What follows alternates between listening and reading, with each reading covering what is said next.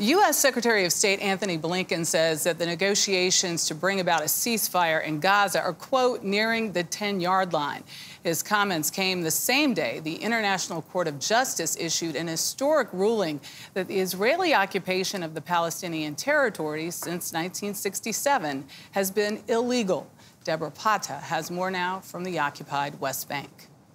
We're here in the West Bank, which Israel has occupied for the past 57 years, now declared illegal by the International Court of Justice. While the ICJ ruling might be non-binding, it's a damning condemnation of what it calls the perpetuation of apartheid in the Palestinian territories.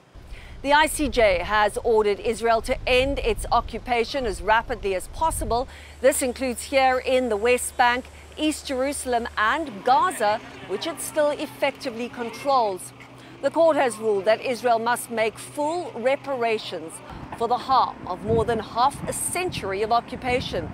In the West Bank and East Jerusalem, Israeli settlers have carved out settlements on Palestinian land, often through forceful evictions, which the ICJ also declared unlawful.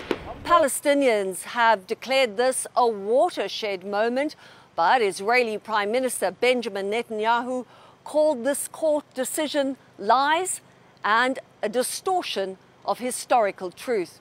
The ruling comes as Israel continues to bombard Gaza with daily airstrikes.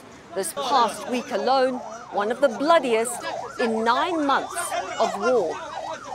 Netanyahu will visit the U.S. next week to address Congress, and this judgment will make for uncomfortable reading as the court advises that other countries should not recognize the occupation as lawful, nor should it aid or assist it. For CBS Saturday Morning, Deborah Pata, Ramallah.